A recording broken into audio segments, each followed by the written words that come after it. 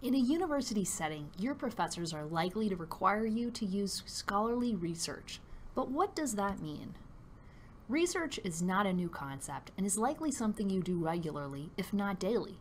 Everyday research can include anything from researching the most energy-efficient light bulbs to researching whether drinking coffee is good for your health, and everything in between. The concept of research is nothing new for you. In contrast to everyday research demands, scholarly research is not terribly different. For either research mission, you'll want to find reliable, credible, evidence-based material that will help you make smart choices and conclusions. However, when it comes to scholarly research for your course papers and assignments, your instructors are likely to want a higher level of information quality than what you might decide to use for everyday information needs. The amount of information at our disposal can be mind-boggling. Even when a library can't provide sources of information on a particular topic or information that will answer a particular question, the internet almost certainly can. Because of this, we're rarely in a situation where we can't find information, but we are often in a situation where we need to decide if the information we've found is something we can use.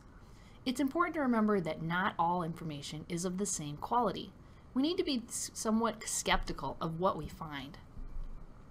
One method of evaluating our information is to use the acronym SEE, which stands for Source, Evidence, and Expression.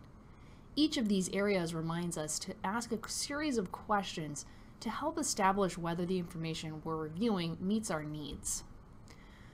When deciding whether to use a source of information, the authority of the author is significant because it helps contextualize whether what we're saying adds value to the discussion. These questions can help you make that decision. Ask yourself, is the source authoritative? What's the publication's purpose? Who's their audience? Do they have a vested interest or ulterior motive? What do others say about them? What's their expertise, occupation, or proximity to the evidence?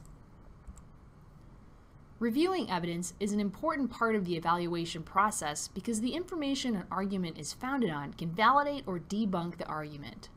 Questions you should be thinking about when it comes to evaluation of evidence include, is their evidence accurate? Find it. Go find the evidence. And then see if that source is authoritative. What do others say about it?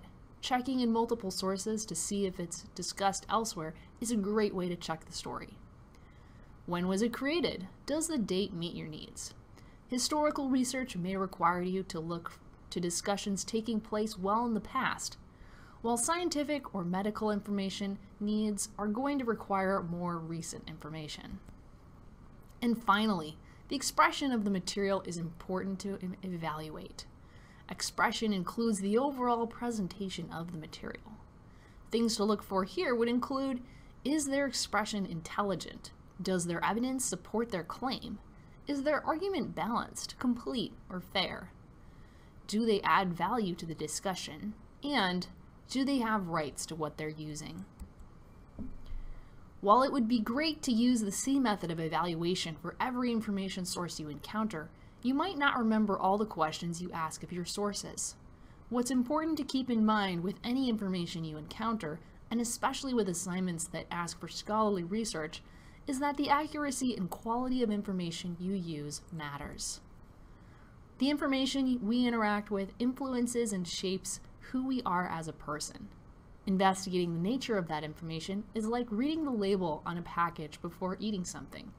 You want to know it's good for you, or at least you want to know that it's not. Since we're on the topic of knowing your sources, you should know this wasn't a solo presentation, and there are a few discussions and images consulted in this creation.